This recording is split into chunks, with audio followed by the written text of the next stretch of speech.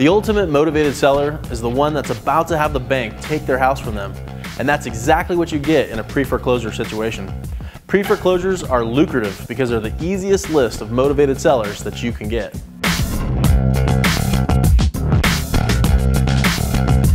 A pre-foreclosure is a property where the borrower stopped making the payments to the bank and now the bank is threatening to foreclose. Typically, a property is officially in default after the borrower misses 3 payments. Then the lender files a notice of default on the public record. This is a great list of sellers to contact to find out how you can help them solve their problem.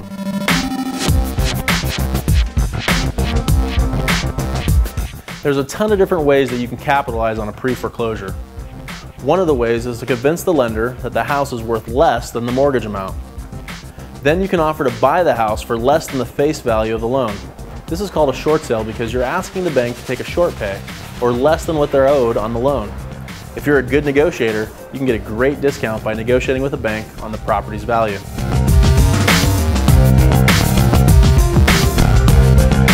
Another way to capitalize on pre-foreclosures is doing what we call a delta deal.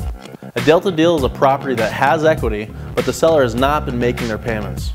To do a delta deal, you need to go direct to the seller and negotiate to pay off their missed payments, bringing their loan current in exchange for their deed.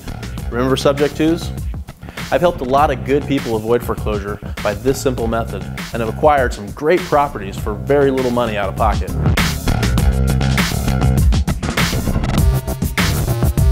Another couple of tactics to buying property in foreclosure is to contact the lender and offer to buy the non-performing note for a discount. If the lender says no, you can always bid on the property at the foreclosure auction.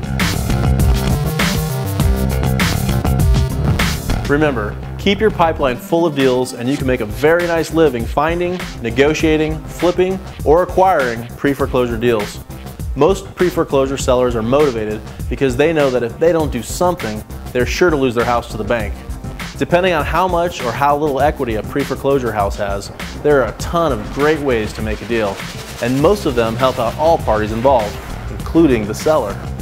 We'll really get down and dirty with pre-foreclosures in our Dealmaker Society's live stream meetings, and don't forget to reference the Dealmaker Toolbox to get the most out of each lesson. And in the meantime, make deals and get paid.